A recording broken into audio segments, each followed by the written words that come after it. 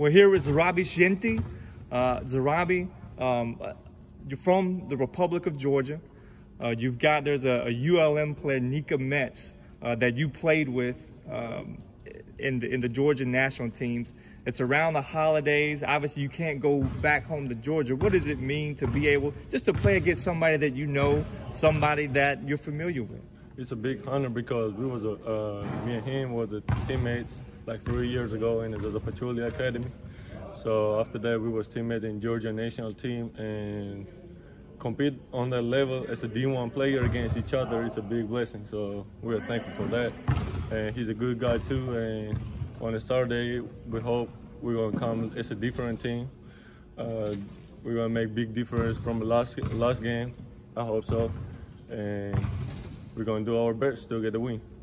Northwestern State preaches family within the team, within the school.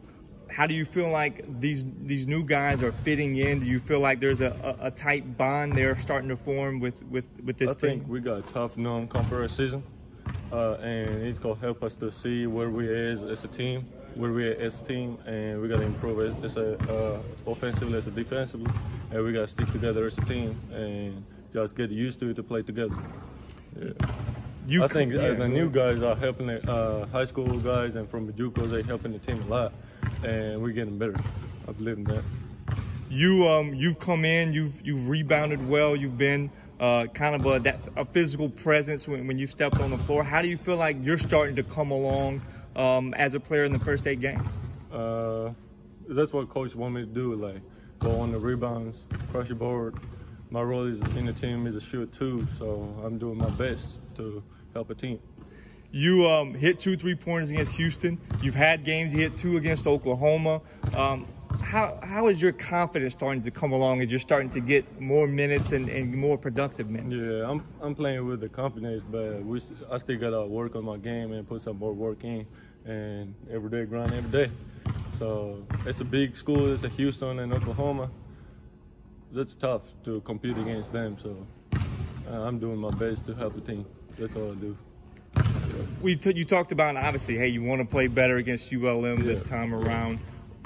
How much would a win boost that confidence and boost that morale to have something tangible to show for the improvement that this team is making? Yeah, win always good. I always playing for a win. I don't like losing at all.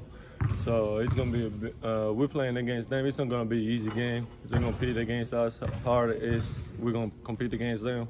So it's gonna be a hard game. We're playing at ULM, so it's gonna be a hard game, and I hope we're gonna do our best to get a win. Zurabi Zhgenti, thank you so much. Thank you.